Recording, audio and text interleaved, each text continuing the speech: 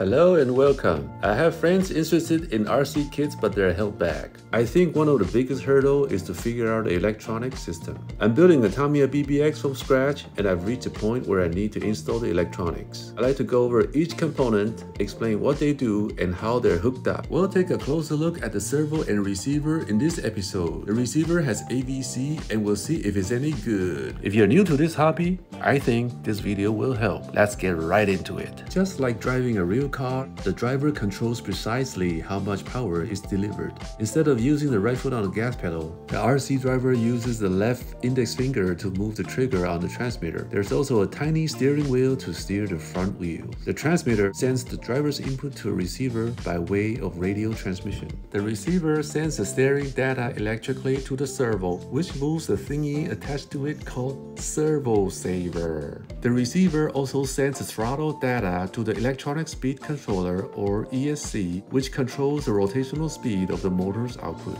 The battery connects to the ESC, which distributes the power to the whole system. The 3-wire cable usually has a brown or black wire that means ground. Align that to the minus sign on the receiver. Connect the servo cable to where it says STR. Connect the ESC cable to where it says THR. Before the transmitter can talk to the receiver, a radio link must be established. This is called binding.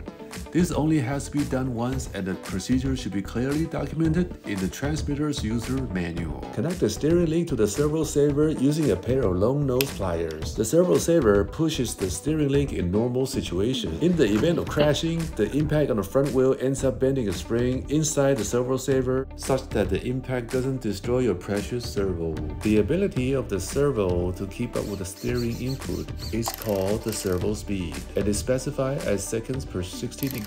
Here I have a servo that can move 60 degrees within 0.08 seconds. The ability of the servo to move large loads is specified as torque. Faster servos tend to have lower torque and high torque servos tend to be slower. There are high performance servos having both high torque and high speed, but they are generally more costly. We've already fastened the servo into the chassis. Now let's throw in the ESC and the receiver. The ESC is attached by double-sided tape and the receiver is mounted behind the driver's seat. When cornering, if the rear wheel loses traction and slides out, the driver makes a correction by steering the other way. This prevents spinning out of control. An RC vehicle works exactly the same way. Some receivers are equipped with sensors that can detect a spin.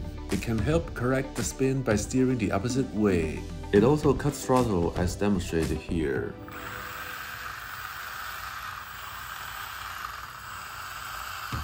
This is different from traction control in a real car when it cuts throttle when traction is lost. This kind of stability control may be called AVC or some other names. The steering and throttle control can be adjusted separately in the setting menu. They can be switched off by setting to 0%. Priority refers to the driver's priority over AVC when the steering input is at full left or right. At 100%, this means there's no steering AVC control at full left or right.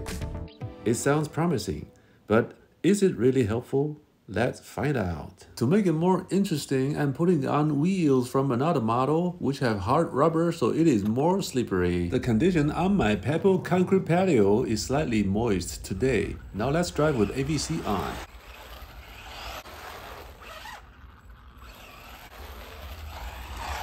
The thing with driving a car this small is that when it starts to spin, it does it in a split second. Before you know it, it's already unrecoverable. This is especially true for rear-wheel drive cars like the BBX. You almost have to develop a reflex such that you can anticipate a spin before it actually happens. This is true even with the AVC on. Next, let's turn off the throttle control function of the AVC and see what happens.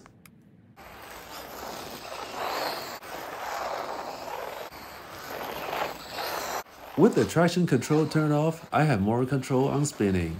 I could tap the throttle in the middle of a turn and the rear will start to skid. More control doesn't necessarily mean better driving, as shown in the footage. I have to drive really carefully. Sometimes that can be tiresome, but also rewarding. This time the AVC is completely turned off.